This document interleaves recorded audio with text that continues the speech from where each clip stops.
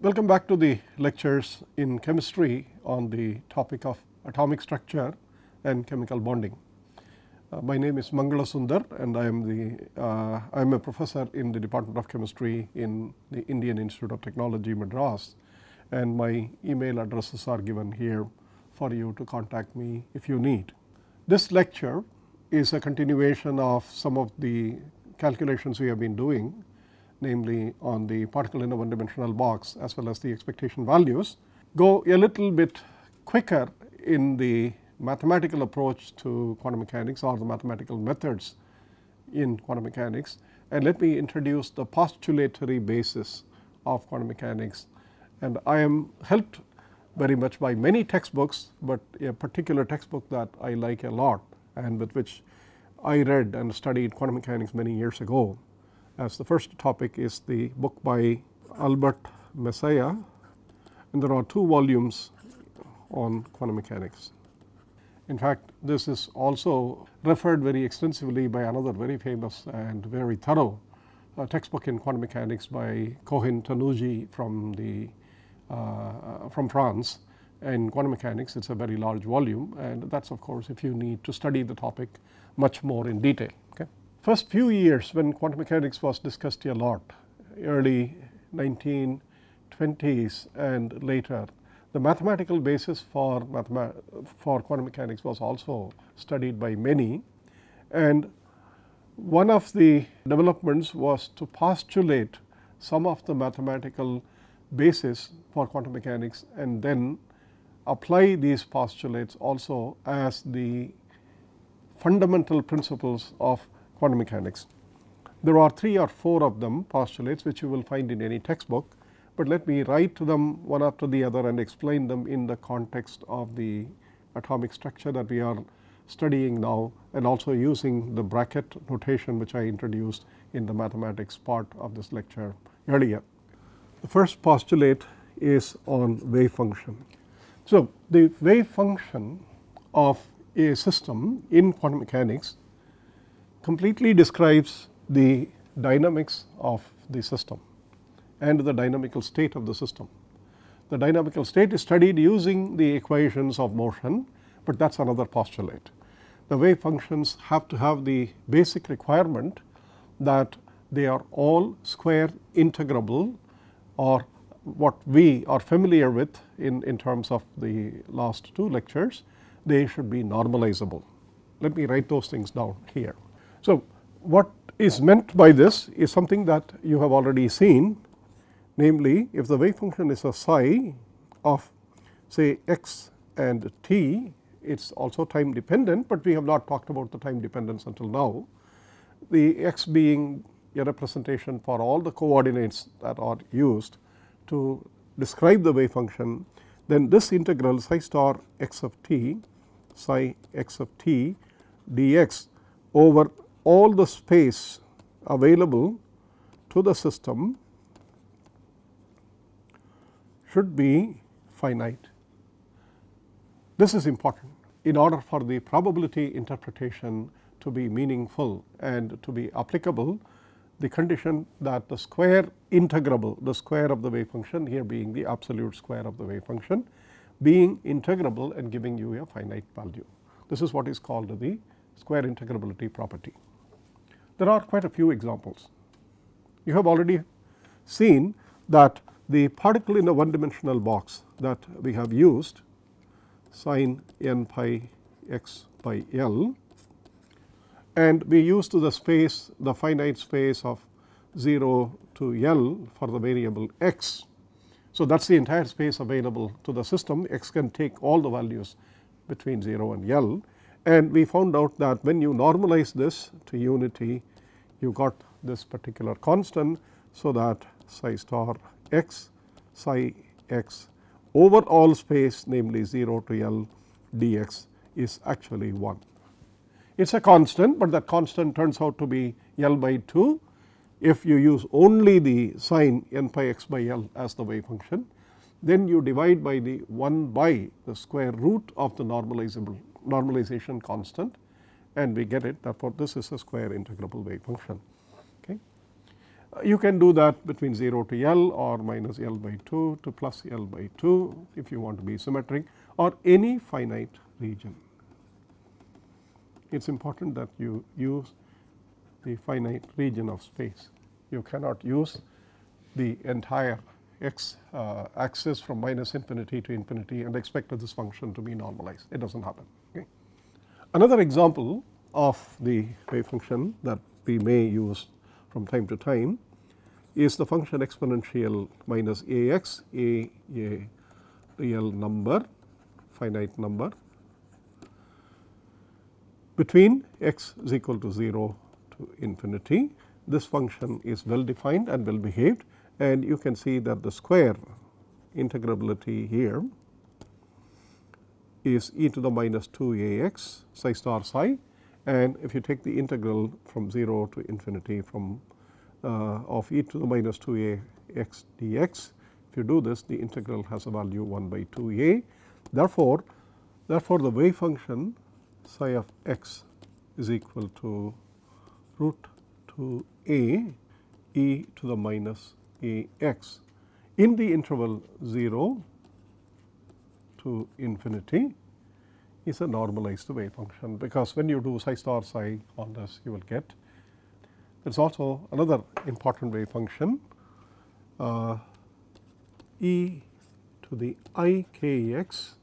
I is square root of minus 1, the imaginary number, and of course k is a real number greater than 0, and x between 0 and 2 pi by k as a range, because beyond that range this function repeats itself, and you will see this function when you study the particle on a ring, and a solution and the square integrability of this wave function e to the I kx is now carefully to be written with the psi star x psi x dx between 0 and 2 pi by k. If you do that, then you would see that the answer is 0 to 2 pi by k e to the minus I kx complex conjugate of psi times e to the I kx dx, which is the integral of 1 between 0 and 2 pi by k, and the answer is 2 pi by k. Therefore, the wave function psi of x is equal to square root of k by 2 pi. This is the normalization constant, and therefore the wave function is normalized if you take 1 by root n and you multiply the wave function.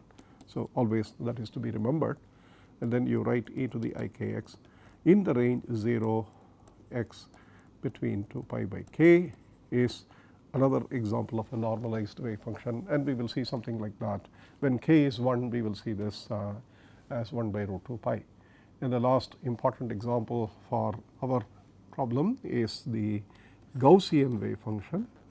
This is the fourth example, and the Gaussian wave function is an exponential minus a x square.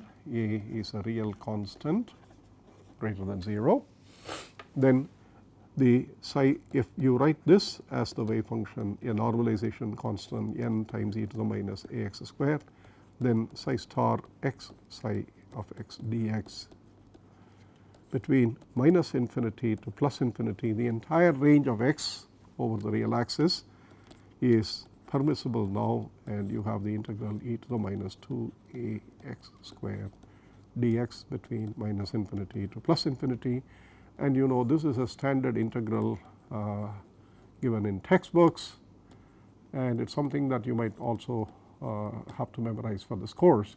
Is this integral is root pi by 2a, okay, whatever is the constant here, and therefore, and that should be set to 1 for normalization, and therefore n is square 2a by pi to 1 by 4. Okay. So, the wave function psi of x is equal to 2a by pi to 1 by 4 e to the minus a x square is a square integrable wave function over the entire x axis, the real axis, minus infinity x plus infinity. So, these are some examples of the normalized or normalizable or square integrable wave function, and in the quantum mechanics that we would be studying in this course, we would confine ourselves to wave functions which can always be normalized to 1. Second property, it is related to the wave function itself. The second property for the wave function is it is linear.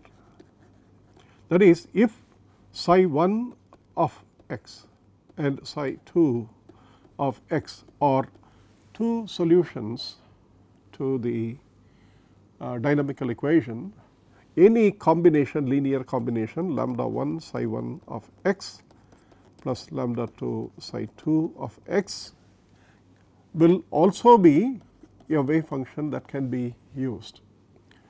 This is linearly combining the two wave functions, or for that matter not just the two, any number of them, but they have to be combined as linear with lambda 1 and lambda 2 as constants. They can be real or complex, it does not matter. They have a specific interpretation when we try to normalize this wave function overall and attribute specific properties to these wave functions as eigenfunctions of the operator, whatever Hamiltonian or any operator that we deal with. But if the vector space in which we are working mathematically, the vector space contains for any two functions psi 1 and psi 2 x, it also contains all linear combinations of the two wave functions, and likewise for infinitely many. These are also square integrable as long as lambda 1 and lambda 2 are finite. So, this is regarding the postulate of the wave function. Now, before we move on to the second postulate, let us write down these things using the notation that we are familiar with, the bracket notation. The wave function psi of x is actually a number. It is a projection of the abstract vector psi into what is known as the configuration space x, meaning coordinates, length, position, whatever you talk about. So, these are coordinates. So, it is the projection of the abstract psi onto the coordinate axis which gives you the wave function psi of x. And we have been working with these wave functions till now, but this is the notation for psi of x using the bracket, and psi star of x is quite obviously the complex conjugate of this. So, if you want to write the x psi star, the complex conjugate is psi x with the bracket reversed. Okay. This is obviously, if this is a ket vector, then you know this is a bra vector. And therefore, if you want to talk about the scalar product of two vectors psi 1 and psi 2 in the space of x in which we represent these wave function. So, you can also call psi 1 of x is a representation of the ket psi. Okay. And if you want to take the scalar product of two such vectors, abstract vectors, they are written using the operator space that we have earlier introduced, except now we are using continuous vector space. Therefore, what we will have is psi 1 of x, x psi 2 dx over all space available. So, this is the coordinate representation scalar product, and you can recall immediately that this is psi 1 star x and this one is psi 2 x dx. Okay. Therefore, the normalization property is now represented by psi 1, and this is the square of the magnitude of psi. And if this is normalized, then what it means is that psi 1 star x psi 1 of x dx over all space is 1 for normalized vector.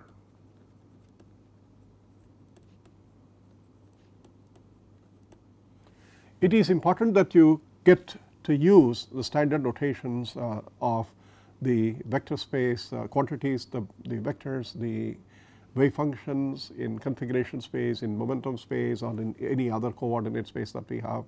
Therefore, the x is a symbolic representation of the space in which we consider the wave functions, but the wave functions are basically ket vectors in an abstract space known as the Hilbert space, but we will not worry so much about that. But this notation is important to keep in mind. Okay. Now, we will move on to the second postulate. Okay. Before that, a few properties of this needs to be looked at. So, let us write them down. Properties. The first one is something you have already seen, namely psi 1 psi 2 also defines the complex conjugate of this psi 2 psi 1 star. Okay. Likewise, the scalar product of any linear combination lambda 1 psi 1 plus lambda 2 psi 2, if you write that, and if this is a ket vector, the linear product, linear combination leads to the scalar product lambda 1 phi psi 1 plus lambda 2 phi psi 2. Okay. If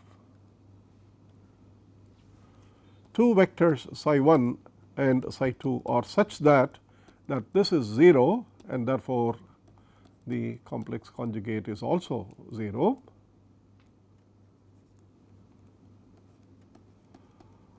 then vectors psi 1 and psi 2 are orthogonal. The scalar product or the norm of a vector, this is a square of the length or the magnitude as you call it, is always greater than or equal to 0 if the vectors are the same. Now, another important property is what if the linear combination is a bra vector. If you do that, the coefficients for the bra vector, if you recall the postulates, the bracket notation earlier, the coefficients come out as complex conjugates lambda 1 star, then you have psi 1 phi plus lambda 2 star psi 2 of phi. Okay. And you know this is nothing other than lambda 1 star phi psi 1 star plus lambda 2 star phi psi 2 star, and you know this is the complex conjugate of this product lambda 1 psi 1 plus lambda 2 psi 2 star. Okay.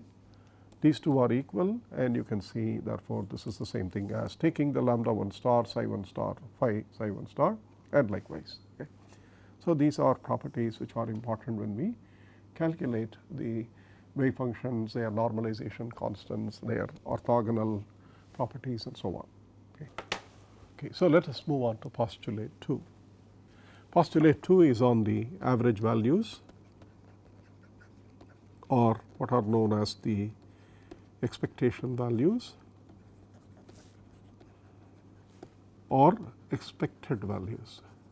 So, the mean value or what is called the average value of any quantity which is measurable in quantum mechanics experimentally is represented by an operator A such that the measurement of that property in the state psi of that system is given by this definition psi star A psi dx. I am writing dx as for the integral over all the configurational space quantities divided by psi star psi dx.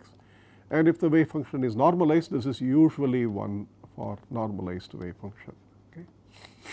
So, to write this in the bracket notation, this will be psi A psi divided by psi psi, which is psi A of psi, as long as this is normalized to unity. So, now you can see immediately that if we write this quantity psi A psi using our notation of the configuration space, this integral is dx psi x x A x x psi divided by integral dx psi x x psi A. These operators are called local operators. Position, momentum, all these things that we study, the dipole moment and all the properties that we normally represent, physical properties for a molecular system or an atomic system, they are usually considered to be local operators, and therefore, if you recall, this is like the matrix element of the operator A is the matrix element A x x, with a slight difference that x can take any values. Therefore, the matrix is not only infinite dimensional, but it is also the labels like 1, 2, 3, 4 for columns and rows is a bit difficult. So, this is a continuous space. These are all generalizations. So, this is called the local property, local operators, and there are non-local operators, but we will not concern ourselves. Therefore, when you write the integral, for example, for A is equal to P, the integral is written using minus I h bar d by dx, which is the operator representation. Therefore, if you calculate the expectation value of P of psi, it should be psi star of x minus I h bar d by dx psi of x dx between overall space. Okay. Now, recall that this is the equivalent of AXX or PXX. This is the local property. Okay. Now, for the examples of the particle in a one dimensional box, we saw that this answer is 0. But if you have to calculate, instead of momentum, you calculate the angular momentum for the particle on a ring, you will see that for certain wave functions this number is not 0, it is a very precise value. Therefore, depending on the form of the wave function psi of x, it is possible for us to have an average value for the momentum of the particle, which means that the momentum is non-zero. But for the one dimensional, two dimensional box problems, and also for the harmonic oscillator that we will study, we will see that the linear momentum for eigenfunctions of the Hamiltonian is always 0. But this is the general representation for the matrix element or the calculations of the expectation values of the operators. Okay. Since we consider only measurable quantities, the operators all have a specific property known as Hermiticity. Okay.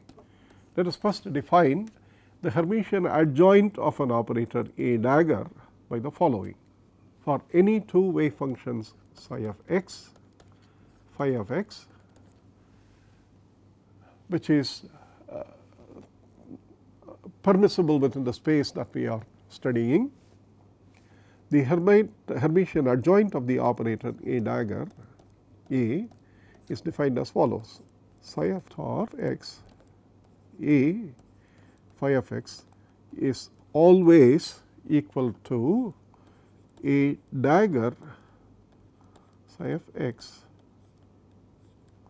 star phi of x dx.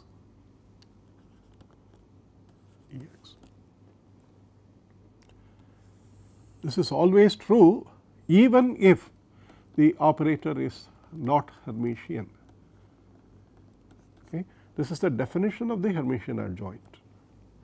The operator sandwiched between two wave functions psi and phi on the left hand side, and the Hermitian adjoint is acting on the wave function, the left wave function, but the product is taken as a complex conjugate multiplied by the right hand wave function phi of x dx. This is now two operators A and A dagger are equal Hermitian if the following were true, namely psi of x A phi of x dx is A psi of x star phi of x dx. Therefore, A dagger is now replaced by A. This definition holds, and then we say that the operator is Hermitian, and all quantum mechanical measurable quantities like position, momentum, angular momentum, dipole moment, electric quadrupole moment, the polarizability in spectroscopy, practically all the quantities that you calculate in quantum mechanics for the atomic and molecular properties, electron density, everything is a Hermitian operator, is represented by a Hermitian operator. Therefore, the Hermitian operator is something that you have to be very clear. But it is easy to understand the Hermitian operator from the matrix viewpoint, because what you have seen is the definition of A. If you go back in the basis psi phi, two different labels. Therefore, if you have many basis functions, psi 1 of x, psi 2 of x, psi 3 of x, okay, or in the vector notation psi 1, psi 2, psi 3 and so on, then the Hermitian operator is given by this property phi. So, sorry, we have psi's. So, let us write them as using psi I A psi j is now A psi I psi j. Okay.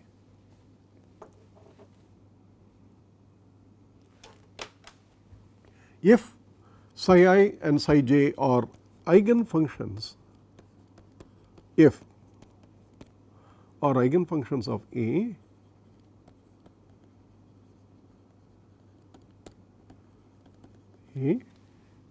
this is for A Hermitian. Then what we have is A psi I gives you some eigenvalue times psi I, A psi j gives you some another eigenvalue B times psi j, and then you can see immediately that psi I A psi j is given by psi I with the constant A, sorry, this is a B psi j, and since this is a constant we can take it out and it is on the ket, therefore we can take the constant as is B psi I psi j. Now, if the operator is Hermitian, then this is A psi I psi j, these two are equal, okay, and that gives you A psi I psi j, because the eigenfunction psi I for the operator A has the eigenvalue A, and therefore this is A star psi I psi j. These are some examples of how to manipulate the wave functions and the hermiticity property of an operator using the ket-Bra notation. Now, the last thing regarding the operator is what is known as the uncertainty in the measurement, or what are known as fluctuations in the values for A.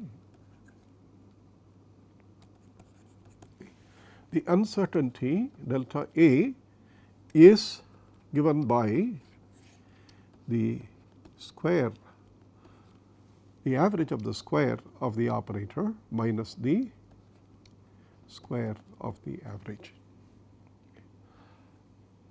However, if psi is an eigenfunction of the operator A giving you an eigenvalue A psi, then you can see immediately the following: delta A goes to 0 for eigenstates of A.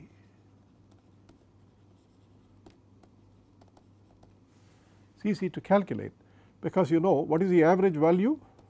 A is psi A psi, and this is the constant A times psi psi, and let us assume that this is normalized, and therefore, the answer is A. What is the A square average? A square average is psi A square psi, and that is easy to see immediately that if you write to this A square as psi A psi, as you have done with the p square operator. You remember minus I h bar d by dx, minus I h bar d by dx for the particle in a one dimensional box was written as minus h bar square d square by dx square, the kinetic energy times 2m, the mass. So, if you write this, then you see immediately that this is psi A psi, and that is taken out to give you psi A psi, and this will give you one more A, therefore, it gives you A square psi psi, and therefore, it is equal to A square. So, it is immediate therefore, to see that the delta A, which is the difference between the A square average and the average of the square, is A square minus A square, therefore, this is 0. Therefore, the eigenstates of any operator are such that the uncertainty in the measurement of the eigenvalue delta A is always 0. Okay. These are called dispersion free states or fluctuation free states.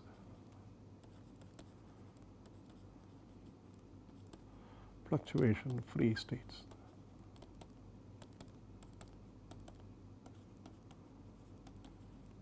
The uncertainty delta A is 0. This is only true for the eigenstates of any operator.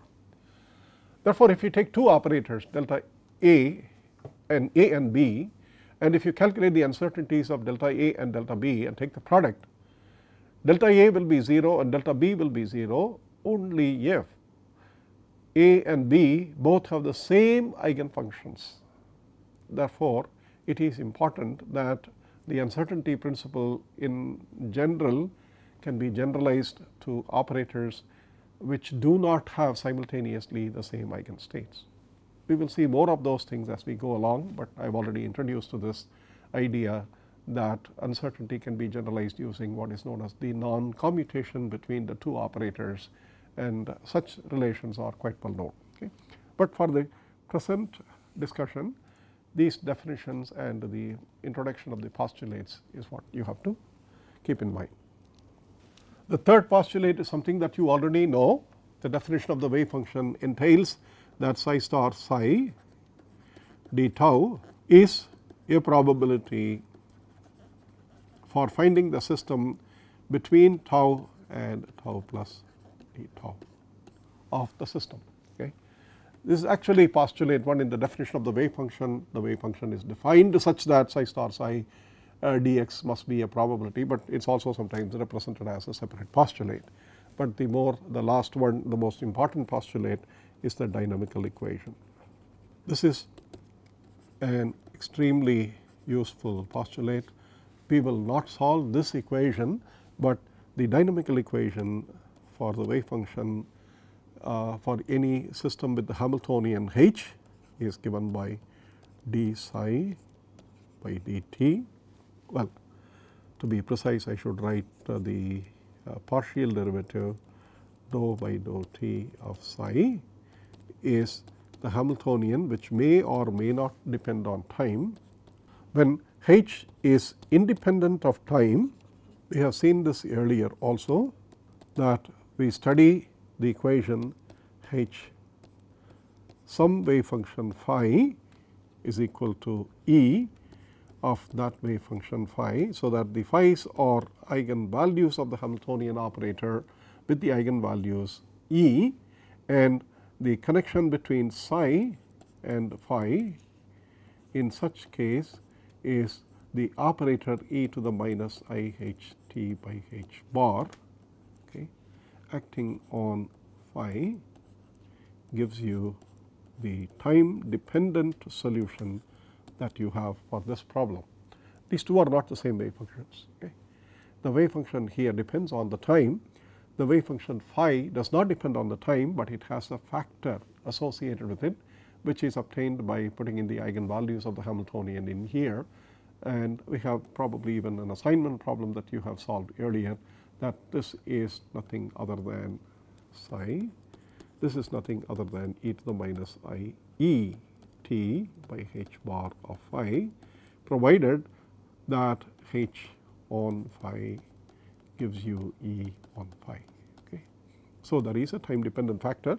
However, if you calculate to the probability density or the normalization factor psi psi, you will see that the ket is e to the plus I e t by h bar, because this is a complex conjugate.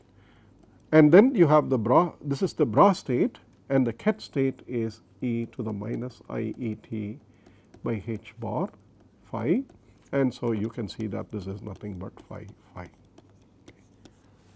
Therefore, for time independent Hamiltonians, the probability density and the normalization factor do not depend on time. They are both given by the same normalization factor n. So, these postulates are important to keep in mind.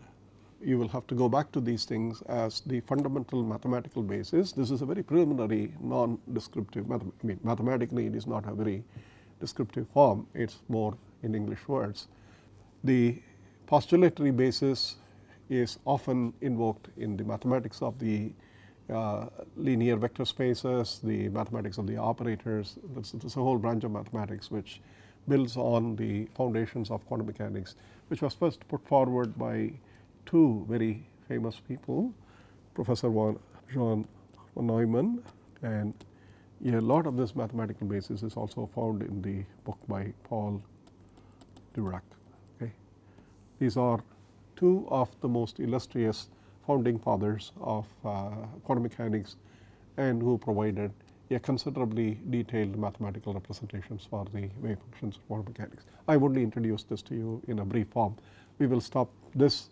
We will not look at it, but remember the bracket notation is something that we will use quite often in the later lectures. So, please keep this in mind. We will meet again with the next week's assignment.